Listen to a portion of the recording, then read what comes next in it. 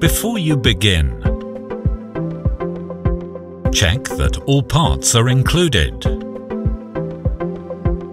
Insert the batteries into the handle. Flip the handle so that the spindle points down.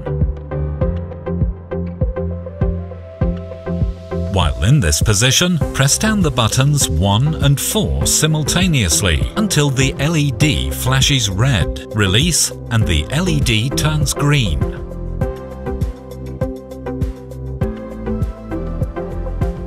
Now set your unique 6 digits admin code.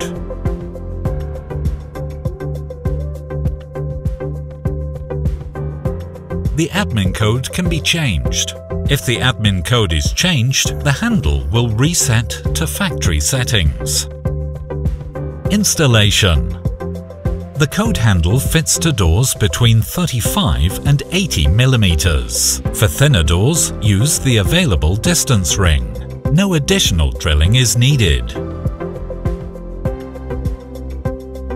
Place the inside handle on the doors inside.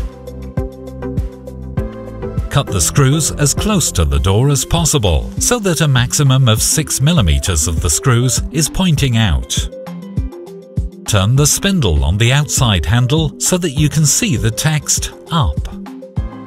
Then attach the handle to the door with the screws. Programming. To enter the programming mode, press down and hold the lock button until the LED turns red. Enter your unique admin code. To set one of the 9 user codes, select one of the 9 memory positions by pressing the number 1 to 9 times, depending on which memory position you want to store your code. Wait until the LED turns green. Choose your own 4 to 6 digits user code. Your new code is acknowledged by 3 short beeps. If more than 1 user code is wanted, repeat step 1 to 3.